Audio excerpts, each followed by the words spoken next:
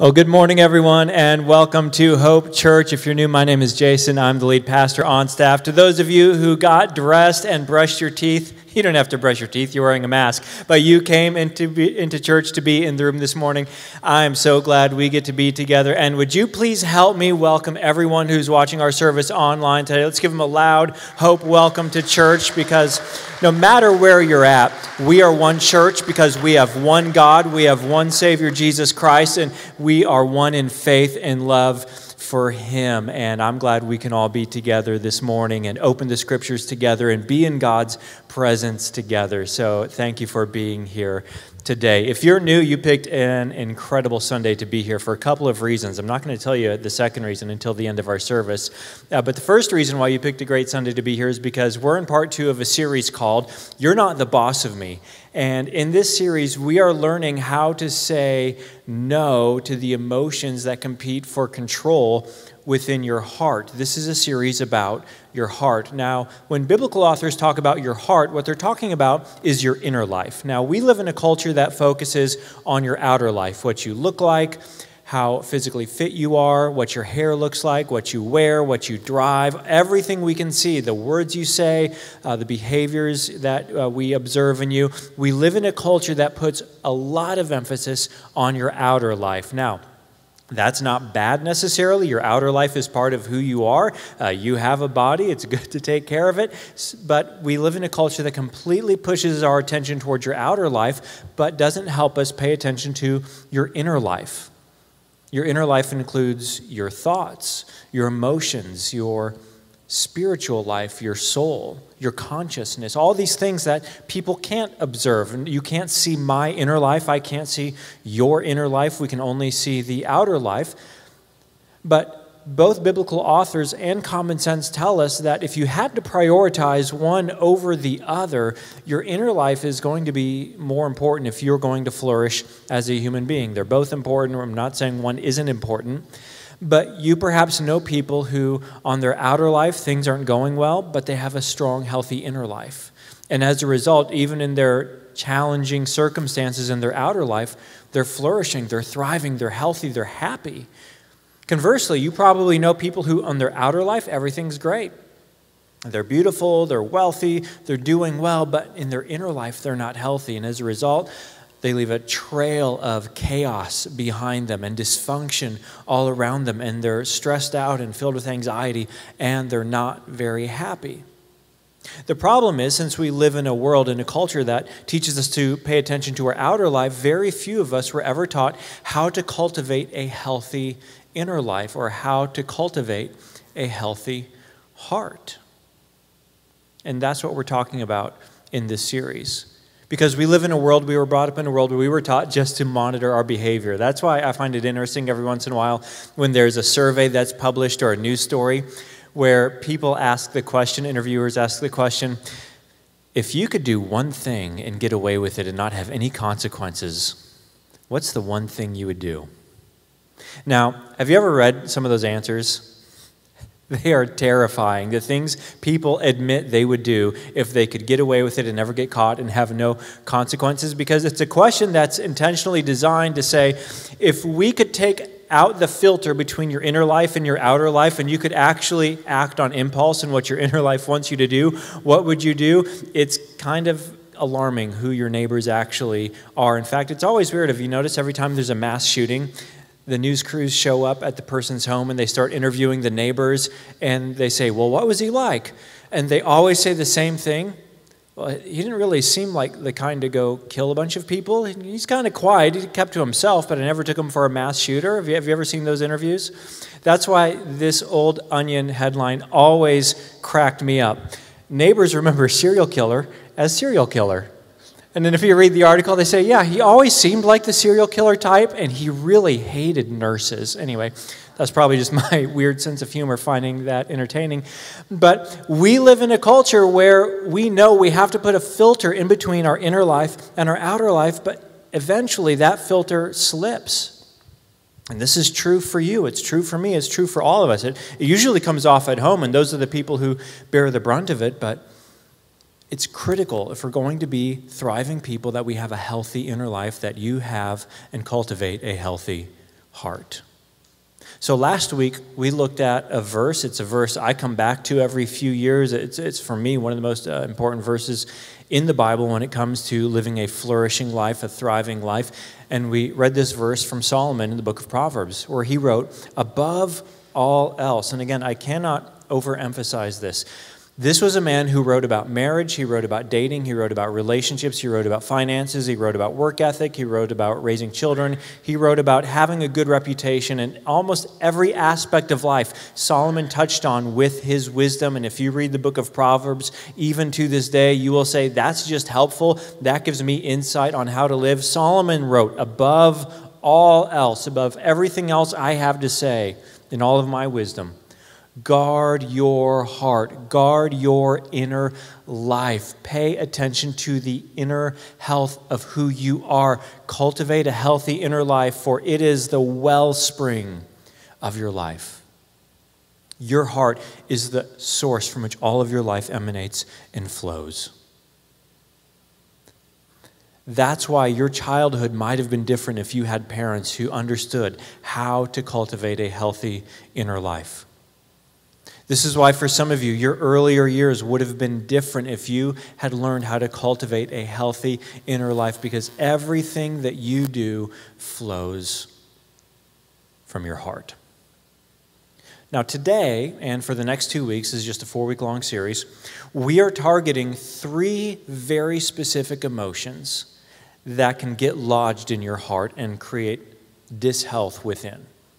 3 emotions that, as a pastor, I see over and over again in the lives of people, and I see the chaos they cause in people's lives if we do not learn how to deal with and clean out our hearts from these 3 emotions that clog them up. And today, what we're talking about is the feeling of guilt.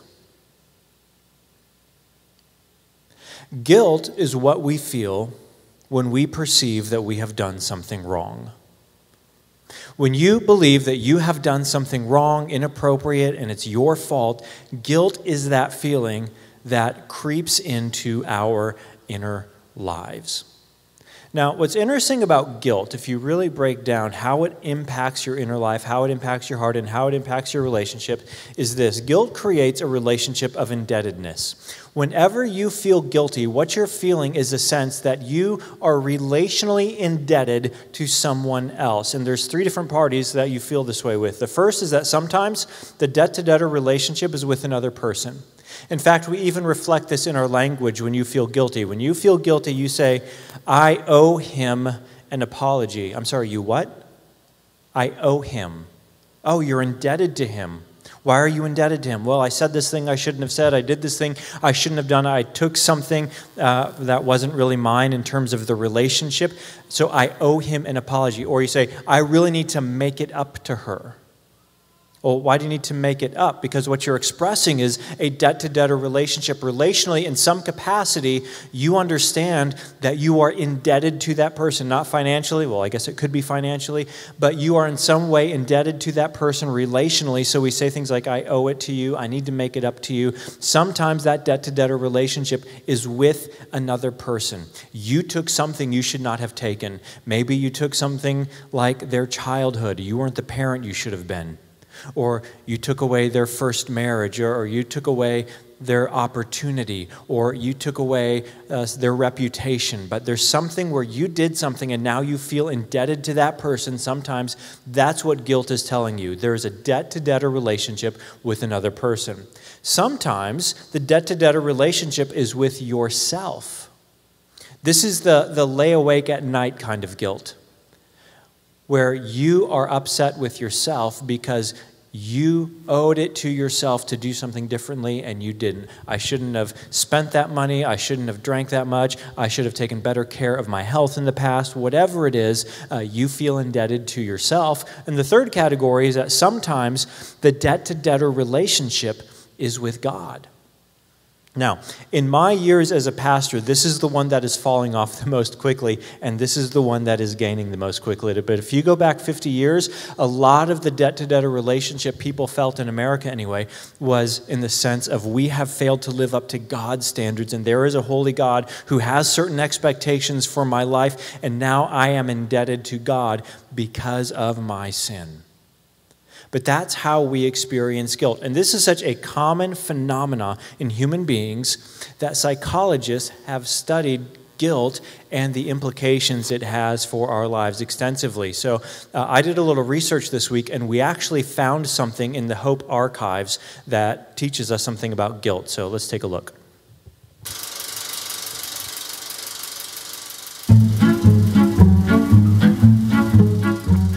Hi, I'm Pastor Professor.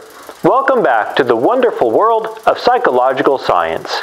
Today, we're talking about an unwelcome human emotion. It's what psychologists call guilt.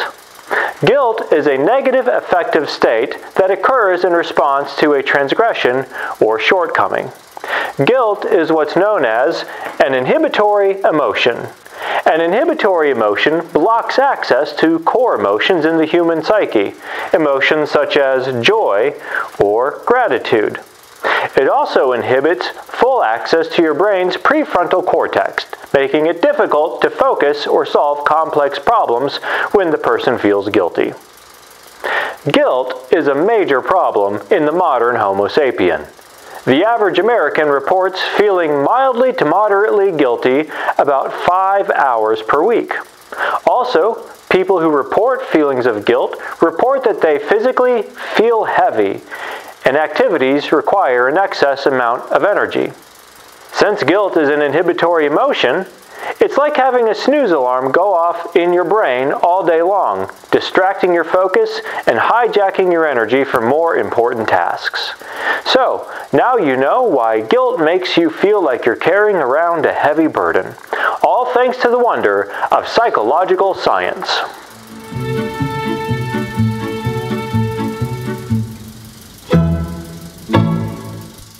I just always find that guy's explanation so helpful and enlightening. But there's two additional problems that guilt brings to the table that we haven't even discussed yet. And the first additional problem is that guilt never stays alone as guilt. Guilt always metastasizes. Guilt always evolves into something different. And here's what it evolves into. Guilt evolves into anger. If you do not resolve feelings of guilt in your life, it eventually evolves into anger. And when you feel guilty, who are you angry at? Who are you angry at when you feel guilty? You're angry at yourself. And when anger grows inside of you, it never stays in its original lane. It always spills over into the other lanes of your life. This is why you've possibly met some elderly people who are just mad at the world. They did not start out mad at the world. They started out mad because of one reason. A lot of times it's guilt and they're mad at themselves, but anger starts to generalize if you don't resolve it, and it grows in your life. This connection is the reason why we're starting with guilt this week instead of anger. Originally, when we designed this series, we were going to talk about anger this week because realizing that there's an election this week, half the country is going to be angry. But I think if we let it play out, by this time next week, I'm pretty sure the whole country will be angry again. So I wanted to talk about anger next week, but also because there's a connection between guilt and anger. And if you do not know how to resolve guilt, you will not have leverage to resolve anger in your life. The two go together. And unresolved guilt always evolves into anger. The second problem is that feeling of weight that guilt brings. That psychologists can even observe this in what they learn in their patients, that unresolved guilt makes you feel heavy. It saps your energy, and it compounds over the years. Guilt you pick up in your childhood that you do not resolve, it compounds into your teen years. The guilt you pick up in your adolescent years that you do not resolve, it compounds and grows into your adult years. The guilt you picked up as a single person that you do not resolve, it gets carried into your marriage. It gets carried into your parenting. That's how guilt works. It's like adding rocks to a backpack on your back. Every time you move into a new season of life, that burden gets heavier and heavier and heavier. Today, Many of us are carrying around a heavy burden of guilt. And the reason why we do that is because guilt is so impossible to resolve, isn't it? I mean, if the whole feeling of guilt is a feeling of indebtedness, that means the only way to get rid of the feeling of guilt is to pay off the debt. The problem is, most of what you feel guilty about can't be repaid. You can't go back and do your freshman year all over again. Well, I guess you can for about $25,000 a year. You can't go back and reparent your kids. You can't go back and undrink that much. You can't unsay what you said. You can't unfaithful your unfaithfulness. You can't go back and redo what you wish you had done right the first time. It's already there. It's already history. It already happened, and you can't undo it. If there was something you could do to make it up, you would just make it up, and then you would be free from guilt. But so much of what we feel guilty about cannot be undone, and so we feel stuck with it. And as a result, in order to try and alleviate the burden, we do one of two things as human beings to psychologically try and protect our sanity. Number one, we justify it and pretend it never happened, or we sand off the rough edges of it, or we say a story, we tell ourselves a narrative to say, well, it really wasn't that bad, it really was her fault, well, he's really the reason why I did this way, and if she hadn't, then I wouldn't have had. And we kind of tell ourselves this narrative to sand off the rough edges of what we actually did so we don't have to feel quite as accountable for it. Or the opposite is we just wear that scarlet letter and we let it beat us down. And you say, I'm just a terrible person. I'm a horrible person because I have done these horrible things. Today, what we're going to learn is that there's a third way to resolve guilt. Here's what we're going to learn today. You do not have to deny your past. In fact, what's so liberating about what we're going to discover today is you do not have to pretend, you do not have to excuse, you do not have to justify, you do not have to keep telling the same lies you have always told, and you do not need to blame anybody else for what you have done in your past that you are responsible for. There is a way where you can fully own your actions and failures and sins from the past. You don't have to deny it, and you do not have to be defined by your past.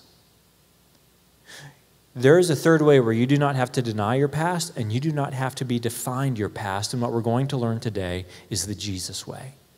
The Jesus way of resolving guilt. And the reason why what I'm going to share today has so much power and so much credibility is not because it's my idea. I'm going to read you something that was written by a man named Paul. And if anybody had credibility on the topic of resolving guilt, it was the Apostle Paul, because he entered the scene as Saul of Tarsus. And Saul of Tarsus was a good Jewish man. He was a Pharisee and actually hated Christians and persecuted Christians. So early in his career, he imprisoned Christians. He got permission and letters to travel to other jurisdictions and arrest Christians, imprison them, oversee their trials, and in some instances, we're told, he oversaw the execution of Christians, Jesus followers. He oversaw their deaths because they were guilty of following Jesus. They were guilty of having faith in Jesus. That was Saul. And then he met Jesus. And then he suddenly realized that everything they had been saying is true, that Jesus not only died on a cross for our sins, but he walked out of the tomb on the third day. He rose on the third day. And Saul repented. He changed. He began to love Jesus. He began to love God. He spent the rest of his life loving God and serving God. But there is a problem. Now that he's a Christian, his new circle are the people whose relatives, whose siblings, whose parents, whose children, whose cousins he had just been persecuting. He had just been arresting. He had just been torturing. He had just been overseeing their executions. All of a sudden, he comes in to the church as a Christian and says, hey guys, my bad. Right? That's what we say. My bad. Didn't know. Sorry about your cousin. He was a nice guy. If anyone, I can't imagine how guilty he would feel to try and walk into the church after doing what he did. Yet Saul of Tarsus adopted a new identity as a child of God. He adopted a new name as Paul and became the Apostle Paul. And he has something to say about how to live a life where you do not have to deny your past, because Paul never sanded off the rough edges of what he did. He never blame shifted. He never said, well, I was under the influence of these Pharisees and they taught me wrong and I believed it and I was young and naive and I didn't know any better. No, he didn't blame shift. He owned his past. He did not deny his past, but he was not defined by his past. And he teaches us how to live a life free from guilt when you have absolutely done wrong, when you have absolutely failed, when you are absolutely in debt to someone else or to yourself or to God. And he shows us the way in Romans chapter 8. Here's what he wrote. Therefore, there is now no condemnation for those who are in Christ Jesus. Now, no condemnation, that's actually a legal term from their generation. Condemnation means you've been accused, you've been tried, you've been convicted, and now you are condemned. This is the end of the legal process where it is on you. You are legally guilty of something. Paul says there is a way in God's courtroom, in the courtroom of the Almighty Divine Judge, where you can be accused, arrested, you can be tried, and you can be declared not guilty for the crime. And he says there is no condemnation for those who are in Christ Jesus. Now I'm going to come back to that in a little bit, but that's an important idea, being in Christ Jesus. And he explains why. Because you're thinking what his audience thought, but wait, if I did something, I'm guilty. If I did something, I deserve to be condemned. And Paul said, no. Not if you're in Christ Jesus, and here's the reason why. Because through Christ Jesus, in other words, apart from Christ Jesus, this wasn't true, but now this new channel has opened up. This third way has opened up. It used to be deny your past and blame someone else and pretend it wasn't a big deal or justify it, or it was be broken by your shame and guilt. He says, no, there's a new way through Christ Jesus, a third way. Because through Christ Jesus, and he gets technical here, the law of the Spirit who gives life has set you free from the law of sin and death. Now, I want to unpack these two ideas, the law of the Spirit who gives life and the law of sin and death. Paul is saying, spiritually speaking, in the world we live in, there is a law of sin and death. When you sin, you will be condemned. In fact, it has many, many tentacles to it. If you sin, something dies, is the short version of it. If you sin, a relationship dies. If you sin, options die. If you sin, your reputation dies. Something dies every time you sin. But something that also dies is your relationship with God, because when you fail to live a holy life as God is holy, you are cut off from his presence. And when you sin, your relationship with God dies. That's the law of sin and death. He says, but the law of the Spirit who gives life sets you free from the law of sin and death. Now, let me explain it this way. In physics, there are certain laws, right? There's the law of gravity. If you drop something, it falls every single time because the earth has mass. But there's another law in physics. It's the law of aerodynamics. Now, when you get into an airplane, is the law of gravity suddenly suspended? Nope, the law of gravity still works just fine, but the law of gravity is overcome by a new law, the law of aerodynamics, which is why you can cruise along at 30,000 feet watching your favorite movie. What Paul is saying is that in our world, there is a law of sin and death.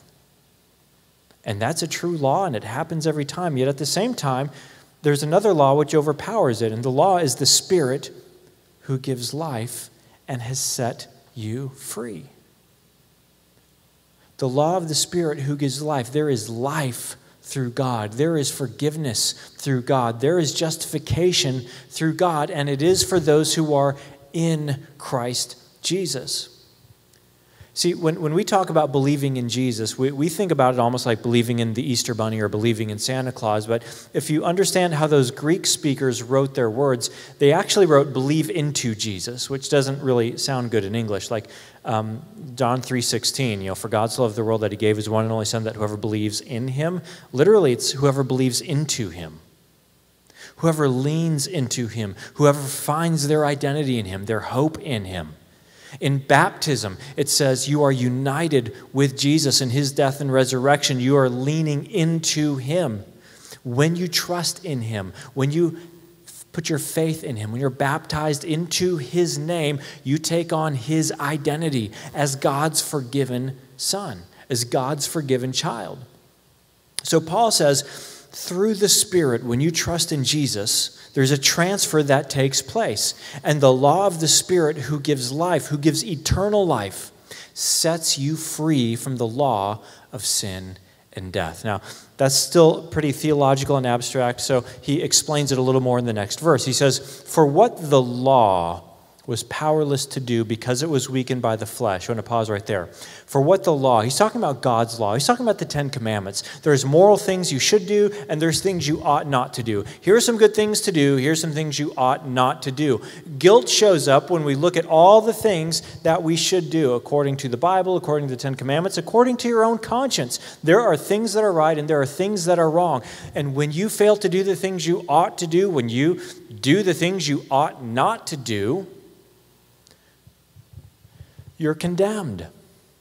For what the law was powerless to do because it was weakened by the flesh. In other words, what cannot the law do? What is it powerless to do? To take away your guilt. To take away your shame. To make you acceptable to God.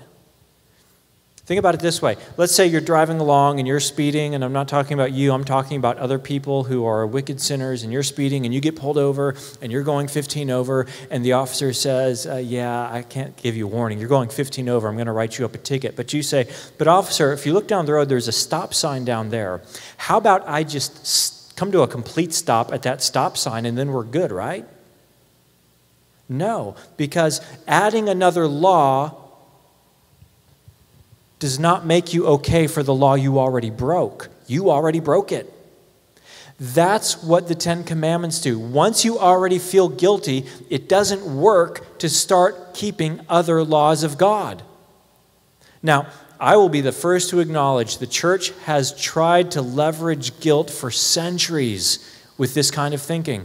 Oh, you feel guilty for what you've done. Maybe you should give more money. Maybe you should be a better person. And we try to add laws and add rules thinking, well, maybe if I keep those laws, those rules over there, maybe now God will be okay with me for the ones I already broke. Paul says, not a chance. The law is powerless to save you because it's weakened by the flesh, by our sinful nature, the part of us that rebels against God. So for what the law was powerless to do, check this out, God did. God did. What was the law powerless to do? Save you, make you pleasing in God's sight. God already did that for you. How? By sending his own Son in the likeness of sinful flesh to be a sin offering. Now, that doesn't make sense to us, but to a Jewish audience, that made tons of sense. In the Old Testament, they had sacrifices they had to give, and there was one sacrifice, it was called the sin offering. And this would have been so embarrassing. When you really sinned, you had to take the sin offering to the tabernacle, and you had to take it to the priest. So if you're just put a lamb on a leash and you're walking to the temple, all your neighbors know, oh, you did something bad, didn't you? Yep, taking my lamb to the temple, taking my lamb to the tabernacle. And you had to take it to the priest, and you had to confess the sins over it, and the priest would slaughter the lamb vicariously for you as a symbol of saying you're guilty, and now this innocent party is going to take the hit. The reason why in the Hebrew Scriptures they were to observe the sin offering is because it was foreshadowing what Jesus would do. All those sacrifices were there to point ahead to the true and greater sacrifice, the true and greater sin offering, Jesus Christ himself. What we couldn't do through obedience to God, which is why we feel guilty, God did for us. God did for you through Christ Jesus. He became a sin offering in your place. He became that lamb that was sacrificed for your sin. God sent his Son to do that. He explains it a little more in the very next verse, verses 3 and 4. And so God condemned sin in the flesh. Because if God's going to be good and if God's going to be just, if someone sins, they must be punished. We say, why is that just? Because when you look at the world we live in and you see people who do horrible things, you want them to be held accountable, don't you? Why is that?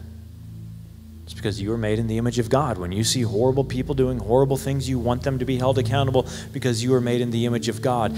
And God would not be a good God if he let sin go unchecked and unpunished. So what he does, because he's good, is he punishes sin. But because he is loving, he condemned Jesus in your place. He condemned Jesus in your place in order that the righteous requirement of the law, what the Ten Commandments say, what God says is good, what your own conscience said is good, what God demands of you through Jesus Christ is fully met in us. Because God takes what Jesus did and he gives it to you as a gift. And I need you to know this, church. I need you to know this, those of you who feel guilty right now. When God looks at you in Christ Jesus, the thing that is weighing you down, the thing that is being a burden for you, the thing that you regret, he doesn't even see. When he looks at you, he sees Jesus. When he looks at you, he sees his child. When he looks at you, he sees love. Why? Because Jesus was your sin offering, because it's already been paid for. And God is just. And it would be unjust for him to hold against you the sin that has already been paid for. God's canceled the debt. He's canceled the debt. You might be hanging on to it. God is not hanging on to it. He has canceled the debt. For those of us who do not live according to the flesh, but according to the Spirit, this means we have a new hope. That new hope is Jesus. We have a new purpose. That new purpose is Jesus. And saying what he's done for us so that we're not stuck excusing our past and excusing our sin, but we have the courage to own it and say, yeah, I really sinned. I don't need to deny my past, but it doesn't define who I am. Jesus defines who I am. We live according to the Spirit who gives life, and that sets us free from death. Now, before I go on with some of the implications for your life and how to apply this and work this in to the guilt you might be feeling today, I want to pause and really let this sink in. So I asked the band to come out and lead us in a song about this.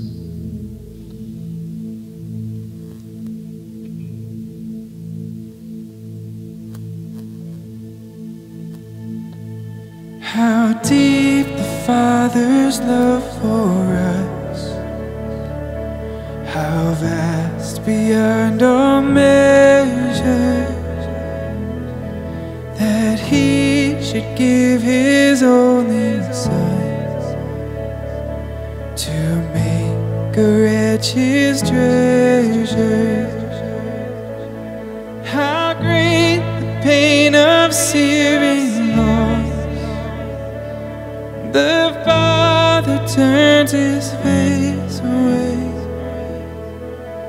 as wounds which mar the chosen one bring many sons to glory.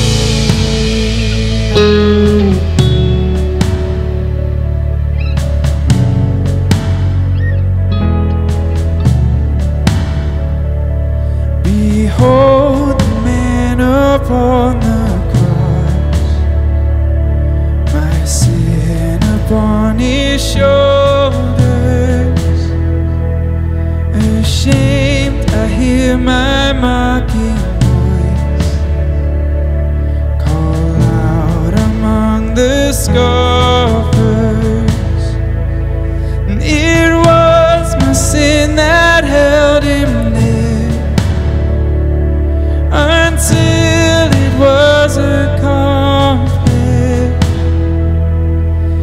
His dying breath has brought me alive. I know that it is finished. Oh,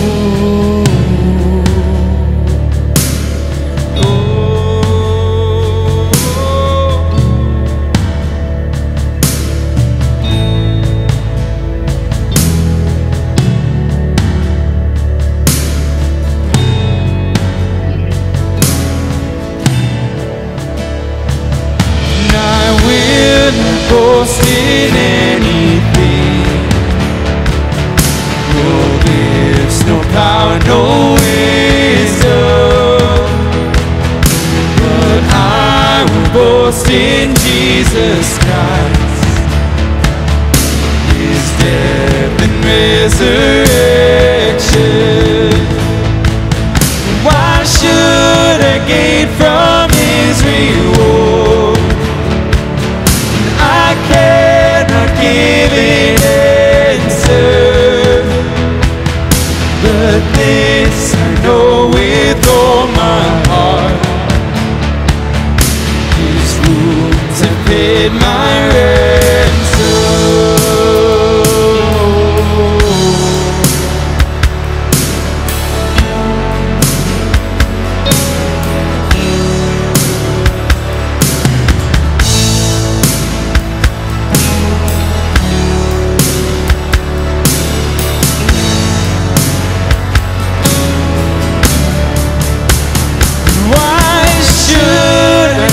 From His reward, I cannot give an answer, but this I know with all my heart: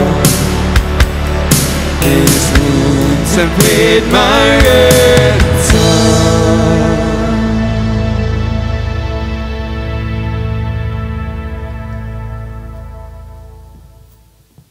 So for the balance of our time, I want to talk about 4 implications that this has for you in your life when it comes to addressing the feelings of guilt that weigh you down. The first implication is this: you have lost the right to condemn yourself. I want you to see this from God's perspective for a moment. You have a maker that you will answer to for your life. He's the judge. Think of how extremely arrogant it would be to tell the maker of the heavens and the earth whether or not He's judging correctly. You have no basis for a statement like that. You have no basis for a thought like that in your head. And what that means is, if God has declared you vindicated, if God has declared you justified, if God has declared you forgiven, if there's no condemnation for those who are in Christ Jesus, who exactly do you think you are to say, but I'm guilty? Who are you to say, well, I'm indebted? Who are you to say that? If God says you're forgiven, if God says you're my beloved, if God says you're my child, you lost the right to condemn yourself. You lost the right to hold on to guilty feelings in your life. Because if you do, you're arguing with God, who said, it's gone. As far as the east is from the west, so far have I removed your transgressions from you. You lost the right to condemn yourself. The second one we don't like. That one's fine. This one's a problem. You lost the right to condemn others. If God has treated you this way, if God has looked at you with everything you've done and said, I'm redeeming you for a new future, you can't write anybody off at that point. We can't condemn people for where they're at. We can't condemn people for their brokenness and sin. Our goal is to come alongside people and redeem them, restore them, turn them in a new direction. But we can't write people off. We lost the right to condemn others, to judge others. Again, there's one judge. His justice is perfect. His judgment is perfect. We can't write people off. We lost the right to condemn others. We'll get into that more next week. Third, you are free to make restitution without expectations and excuses. When your debt-to-debtor relationship is with another person, if you are in Christ Jesus, it means you have a new level of freedom to go do what you can do to make things right. Now, you can't make things right with someone else if you're indebted to them. You can't. If you owe someone an apology, all you can do is apologize. You cannot fix the relationship. All you can do is do what you can do to try to make restitution, but if they don't want to forgive you, you can't expect that or demand that of them. But you're free because God does not condemn you to not sand off the rough edges of what you did, but to go and own what you did to that other person. In fact, there might be some people in your life, and your apology, your making of restitution is going to be the thing that sets them free from bitterness they've been hanging on to. But their response doesn't matter. You're free because you're forgiven. So you're free to make restitution without any expectations on them and without making any excuses about yourself. And the last thing is this. Your guilt will still pop up now and then. And it will remind you, but it will not define you. Do you know what it will remind you of? It'll remind you that you really have sinned, and that's serious.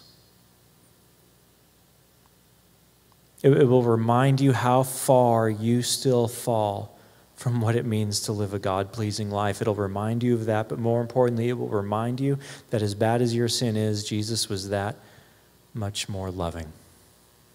It will remind you that Jesus already forgave that sin at the cross. It will remind you of the depth of God's love, how deep the Father's love for us. It'll remind you of the future you have. It will remind you that your identity is in Jesus, not in your performance. It will remind you that what you were powerless to do, God did on your behalf. I loved how the theologian Martin Luther approached this idea. He said, if you're going to sin, then go sin boldly. Go own it.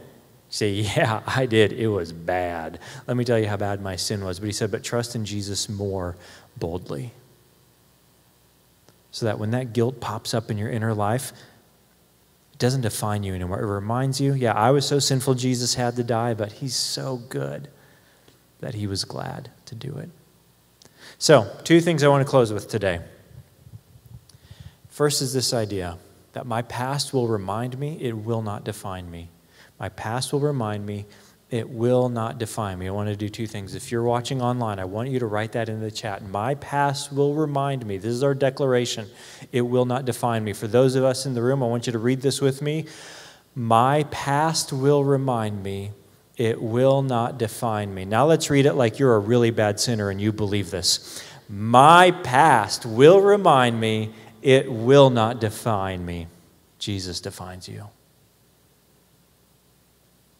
Not your past. And that's what lets us declare this statement. Guilt, you are not the boss of me. Guilt, I see what you're doing there. You are taking my eyes off Jesus and focusing them on me. Guilt, this was never about me. You're taking my eyes off Jesus, so I focus about what I've done. Guilt, this is not about what I've done, what I was powerless to do. God did by sending his son, Jesus. He did it. It is done. Guilt, you are not the boss of me. Jesus is the boss of me. Shame, you don't love me. Guilt, you didn't die for me. Embarrassment, you didn't forgive my sins. Jesus did all of that for me. So you can remind me, guilt. You can remind me how good God is. You can remind me how loved I am. You can remind me all day long about my future in heaven because you do not define me.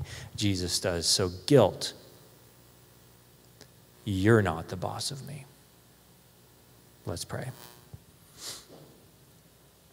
Jesus, this is easy to talk about. It is so challenging to work into our inner lives and live healthy hearts. So I pray for those of us listening who struggle with chronic guilt, that today we would know how deep your love is for us, that The sins we have committed have been atoned for through the blood of your Son, Jesus. They were so bad, your own Son had to die for them. That is true. And you are so good that you couldn't imagine eternity without us, and you did that on our behalf. Give us freedom from guilt. By taking our eyes off ourselves and taking our eyes off our failure, fill us with the joy and the marvel and the wonder that comes from knowing that you already took care of it, so that we can have the freedom that comes from a healthy heart, a healthy inner life that has been set free by you to love you and love others. I pray that our past, our guilt, it'll just be a reminder of who you are, and it will remind us of who we are as your children. We pray this in the name of Jesus. Amen.